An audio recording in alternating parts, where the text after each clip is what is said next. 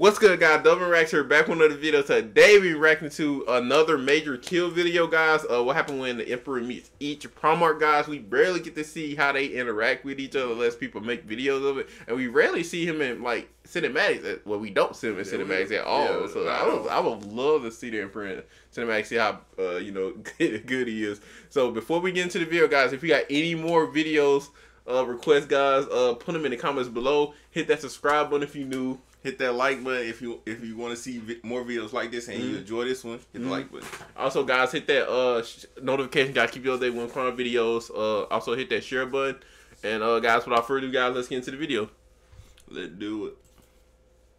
Guys and gal, the Primarchs are an interesting group of dudes, each one representing a different aspect of the God Emperor of mankind, as well as one of his many mental disorders. These mental disorders were a key contributor to the galaxy taking a massive L. I mean, they were severe enough to cause half of the Primarchs to pledge their souls to the forces of hell, with not a whole lot of convincing required. These problems range from daddy issues, anger management, all the way to severe autism, with each of these little conditions being easily identifiable from the day that their golden daddy came down from the heavens to collect them. You might be like, Major Kill, why are you talking about the Primarch's lack of chromosomes? This video is about the Emperor meeting the Primarchs. Well, Terrence, that's because each meeting between the Primarch and the Emperor was basically a literal metaphor for their said disability, and pretty much dictated how the rest of their lives would pan out. So today we'll look at the brief origins of each of the Primarchs, and then the moment they met their daddy. We'll go from the 1st Legion all the way to the 20th, also discussing which meetings were the best, / which were the more interesting, and which ones were pretty lame. Let's get into it. The first of the Primarchs was Lionel Johnson, who despite his name was actually white. The lion landed on Caliban, which was extremely epic as it was full of chaos mutated monsters and Techno Knights. By the time the Big E arrived on Caliban, the lion had already led a successful crusade against the monsters of hell. If any Primarch should get an origin movie, it should be this guy, like Techno Knights fighting hell monsters led by the blackest white guy around. Hell yeah. The arrival of the Emperor on Caliban was reasonably uneventful. The lion quickly recognized this guy as his daddy, and his Techno Knights were pretty hyped about the prospect of becoming demigod Techno Knights. They didn't know who created them or something like that? I guess. Because he just said he knew that he was, once he sensed him, like he was his dad, I guess. I mean, they did grow up bigger and stronger than everybody, so. Yeah, y'all let us know in the comments, guys. When a group of knights who wanted to maintain the use of their reproductive organs try to assassinate the Emperor. However, trying to assassinate the Emperor as a Techno Knight is like Stephen Hawking trying to beat The Rock in a fistfight. It's just a bit sad. Overall, the lion's greeting was a good reflection of his character. He has always been a very level-headed man, so when a shining golden god-man knocks on his door offering the galaxy, he accepted it with his usual levels of cold autism. On to the second Primarch, who we have absolutely no idea about other than the fact that he is dead and no one talks about him. From this I can only assume he landed on the fairy planet and adopted their ways, being mercy killed by the Emperor upon his discovery. What? The third Primarch's affliction was obvious from the get-go, narcissism. The most interesting part about Fulgrim's origin is that it should have shaped an entirely different Primarch. Chemos was a dying world where all forms of art and pleasure had been sacrificed in order to meet a ration quota to keep the people alive. You would have thought this would result in a hardened Primarch, whose only concern was efficiency and only using what you need, but instead we got this dude. This is probably because the Eldar god of memes and spaghetti swapped Fulgrim and the Khan's planet, but details. Fulgrim was an ass kisser, so as soon as the Big E met him, he literally dropped to his knees in a Despite coming after Fulgrim and his pink marines, the fourth Primarch could not have been more different, Perturabo. Now some Primarchs were negatively skewed from the start. Perty was born with the ability to know how to do everything, which sounds cool until you realise that the joy of discovery and curiosity were completely absent from his life. That, plus the fact that he could always see the Eye of Terror, meant he suffered from the mental affliction known as being a complete dick. It wasn't always to be this way. Perty was a Primarch that was dealt a shit hand, but still dared to hope that people cared about him. When the Emperor came, Perty was so excited to meet his dad. It was the first time he felt wonder and awe, so it was actually really sad reading the excerpt on when it happened. Perty metaphorically sucked off the Big E even harder than Fulgrim did when he met him, instantly kneeling, pledging allegiance and even shedding a tear.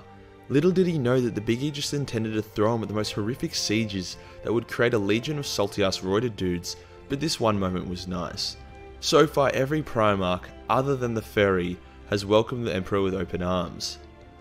On to the 5th Primarch, we have the Khan, who suffers from the mental condition of being an Asian, aka overthinking things and having a micropenis. The Khan, like most Primarchs other than that, dipshit living abortion Angron, conquered his planet and had a good time. When the Emperor arrived and gave his usual spiel, the Khan did immediately pledge to him. However, later journal recordings would show a very pragmatic reason behind it beyond just, genetic loyalty.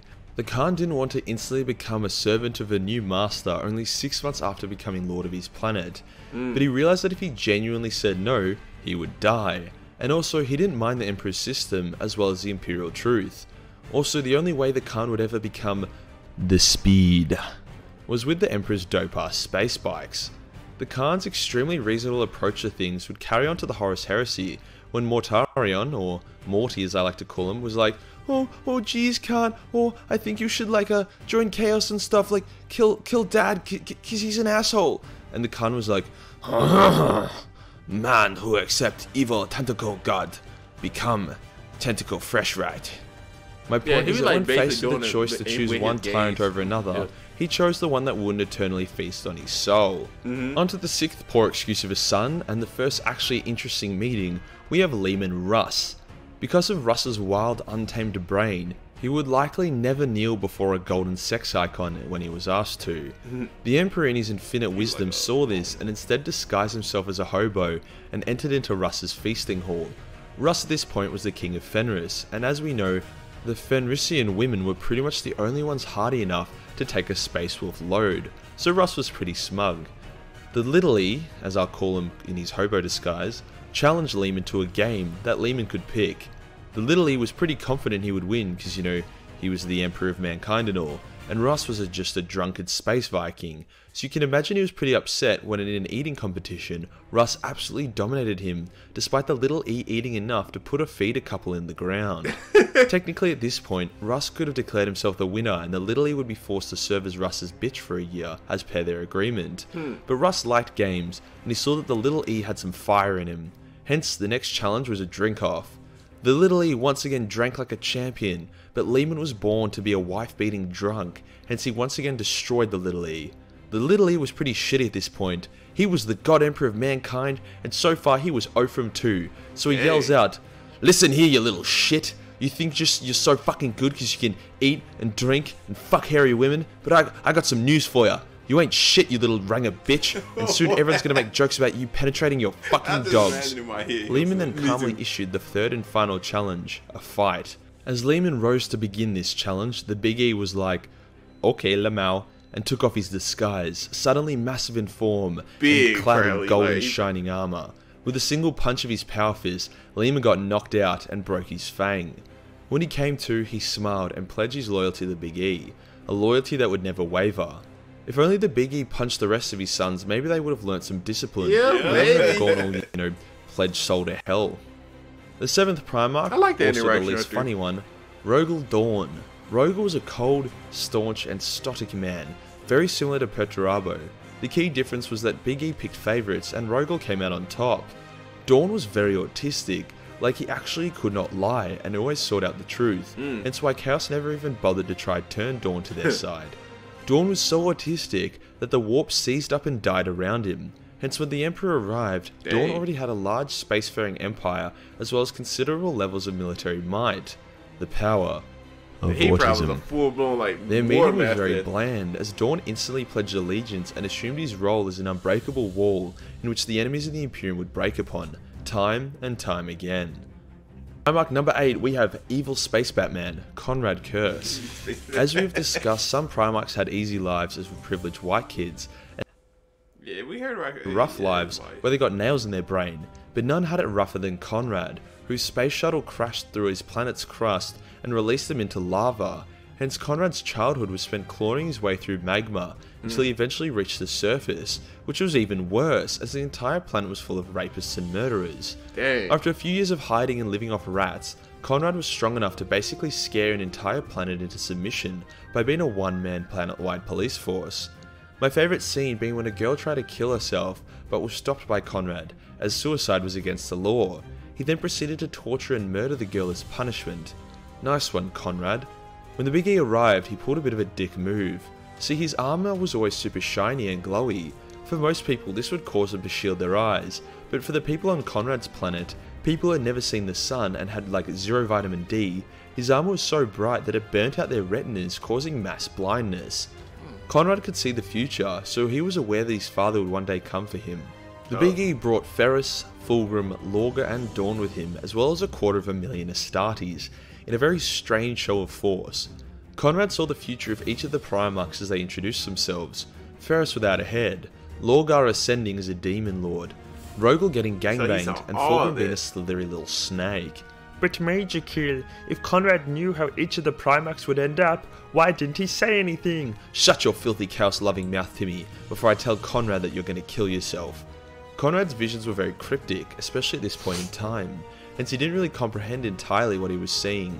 Finally, the Emperor spoke, and as he did, Conrad had the worst vision of all.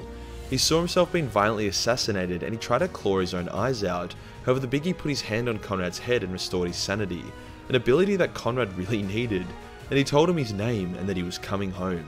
At this point, Conrad was just the Night Haunter, but the Big E already had names for each Primarch. Most of these names were not the ones the Primarchs ended up with, but some, like Perturabo, knew their own true names from the get-go. Once again, a seamless Primarch adoption, but at least this one involved some pretty heavy foreshadowing, as each of the futures Conrad saw would more or less come to pass. Yeah. The next Primarch, the glorious Hawkboy Sanguinius, had a pretty basic bitch meeting with the Big E. After uniting Baal, Sanguinius was giving a speech to his people, and he really flexed his aim. Watched the speech from the crowd, but he didn't have his disguise on or anything, so he would have stood out as a towering golden beacon. After the speech, the Big E approached Sanguinius, who fell to his knees and wept, probably because of how much he loathed himself. Sanguinius then joined the Imperium without issue and began clapping a lot of cheeks. He looked more like the Emperor though. The 10th Primarch was also one of the ones we know the least about, Ferrus Manus. Before he became about a head shorter thanks to Fulgrim touching a penis-shaped sword, Ferrus was an extremely loyal, strong and level-headed Primarch. It's a shame that we didn't actually get to see more of him before his death, but in saying that, his death was very impactful and important to the plot. Just as a note, Ferrus Manus means Iron Hand in Latin. His hands are made of iron. His legion are called the Iron Hands, and they cut off their hands and replace them with iron in honor of their father, who, as I said, has iron hands. Ferrus was all about being tough. He drowned a metal dragon in lava, and then he made himself known to his planet and helped them enter into a golden age. He still encouraged the many conflicts they had with each other in order to ensure only the strongest survived. So when the Big E arrived, him and Ferrus fought an epic anime tier battle. Ferrus pledged himself to his father afterwards, as he finally found an opponent that surpassed him. Respectable. So far there does seem to be a trend of Primarchs who got punched in the face by the Emperor remaining incredibly loyal. Yeah. On to the 11th, we have the second day. It was because they watched anime without subtitles, despite the fact that they couldn't speak Japanese. Number 12, we have the poster boy of why abortion should be legalized everywhere. Angron. Angron and the Emperor's meeting was by far the most mishandled by Daddy E. Angron was instantly enslaved upon his landing at his planet and was forced to fight as a gladiator, eventually getting nails stamped into his brain that was slowly killing him. Rough. He eventually escaped along with thousands of his gladiator brothers and sisters, and despite being a literal Spartacus, him and his depleted army were soon surrounded by a much greater and better armed force from different regions of the planet. The Emperor beamed down to Angron on the eve of battle and was like, "You gave it a good shot, son. Now come with me and let's conquer the galaxy." And Angron was like, "Dope. Let me tell all my gladiator brothers and sisters that we've been saved." And the Big E was like, oh no, they smell like shit and they all have nails in their brains. No, they're not invited. So Angron was like, "Okay, fuck you, I'm not going." And the Big E was like... The Big E then kidnapped Angron and took him aboard his ship, resulting in the massacre of his gladiator family. Angron even killed a Custodes and tried to attack the Emperor in retaliation after his abduction. Now the Big E is usually pretty good at reading people and understanding the best course of action. He knew Primarchs like Lehman and Ferrus would require a show of force. Well, that's probably not the best way to go. He probably should have saved his... Yeah, that's probably not the best way to go about it. Asked from the get-go. All Angron wanted was for the Emperor to drop in some Marines, Custodes, or even himself to kick some ass alongside him and his gladiators, and then bam, you would have had a loyal Angron. Maybe the Big E was just annoyed at Angron turning him down initially, but either way, it's not hard to see why Angron would betray the Big E with a start like this. Uno 13, we also have the amount of Black Crusades Abaddon has failed, as well as the most privileged Primarch, Guilliman. Yep. Guilliman didn't have foresight, stealth abilities, warp powers, insane strength, insane speed, wings, or even a sense of humour, but he is arguably the most powerful Primarch. Why? He has super administration powers, which while they are indeed lame, means he conquered the tits out of his star system, and he built an entire mini-imperium by the time the Big E had found him. Guilliman swore instant fealty to the Big E without issue, as he already knew he was created for a purpose and got pretty excited about the prospect of building a galactic empire. Once again, a pretty boring meeting of father and son, but matches pretty well with what you'd expect from the G-Man. On to the 14th, we have another unfortunate meeting, Mortarion. Morty had landed on a gassed-up planet full of necromancers and people who the necromancers were necromanting on. Morty was adopted by the most powerful of the necromancers, who was also a shitty dad. After a time, Morty escaped and met with people in a valley below, seeing their plight and declared rebellion against the necromancers. With Morty being a Primarch as well as highly resistant to gas attacks, it didn't take him too long for him and his merry men to kill the necromancers bar one, his own Necro Daddy, who was a mountain so tall and poisonous that not even Morty could survive it.